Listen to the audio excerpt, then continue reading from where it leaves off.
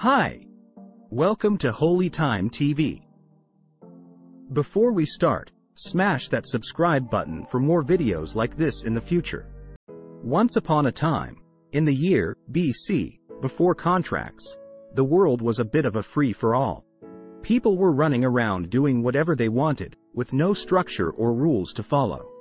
This wasn't great, as you can probably imagine, so God thought, I think it's time we set some ground rules. So, God called upon Moses, who was essentially the neighborhood watch captain of the Israelites. Moses was a bit anxious about this task.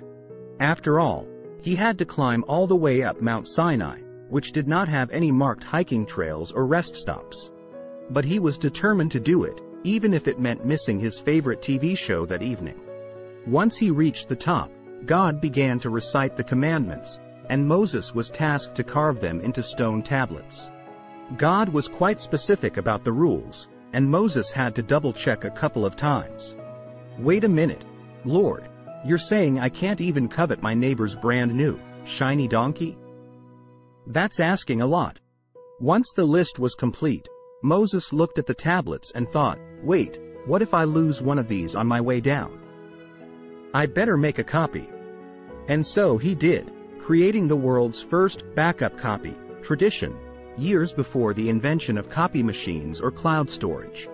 As Moses began his descent, he felt quite proud, picturing himself presenting the tablets to his people like a divine lawyer unveiling the terms of life's first contract. However, his dreams of a grand entrance were dashed when he found the Israelites dancing around a golden calf.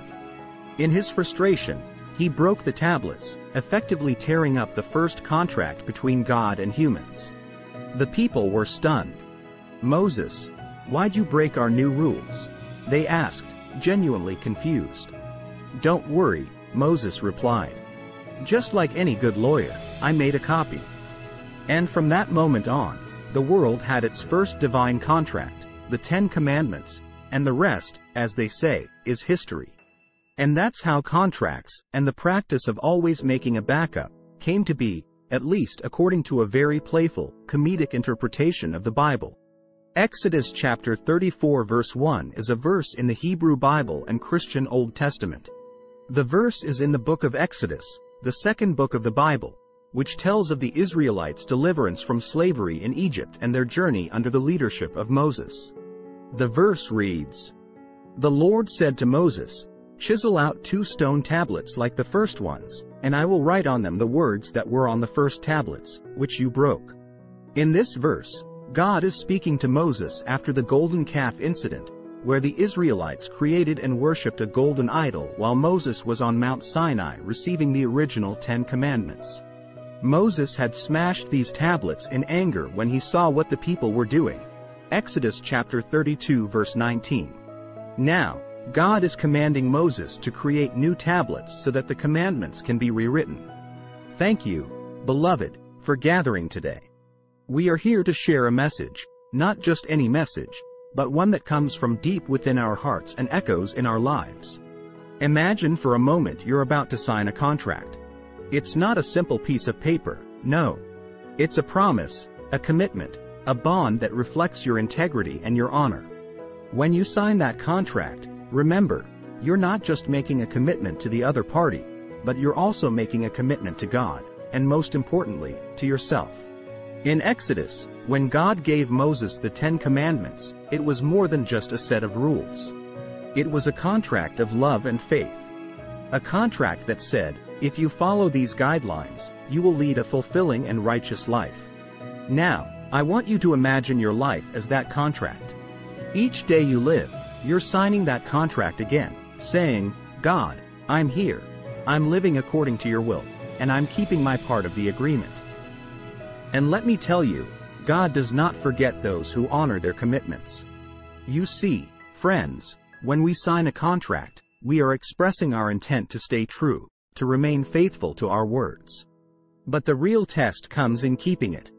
It's easy to make promises, but it takes strength, courage, and character to keep them. It takes determination and resilience to stay true to our commitments even when the winds of adversity blow against us. Maybe today you're feeling like you've violated your contract, Perhaps you've strayed from the path, deviated from the commitments you've made. But I want to tell you something. It's never too late to get back on track. It's never too late to make things right. Remember, God's mercy is greater than any mistake you've made. Let's remember Proverbs chapter 28 verse 13. Whoever conceals their sins does not prosper, but the one who confesses and renounces them finds mercy. That's the loving God we serve, a God of mercy, a God of second chances. Don't let your past mistakes hold you back. Instead, use them as stepping stones to build a better, brighter future. You're here for a purpose. You're here to shine, to excel, to make a difference. When you commit to living a life of integrity, of love, of generosity, you're signing a divine contract with the universe. You're telling God, I'm ready. I'm ready to live the life you want for me, a life of abundance and joy. So, I implore you, friends, honor your contracts, both earthly and divine. And remember, each day is a new opportunity to recommit yourself to live a life of purpose, love, and integrity. God has faith in you. It's time you have faith in yourself too. God loves you. God bless you all. If you liked this video, don't forget hit that like button, and subscribe to this channel for more videos like this in the future. See you in the next video.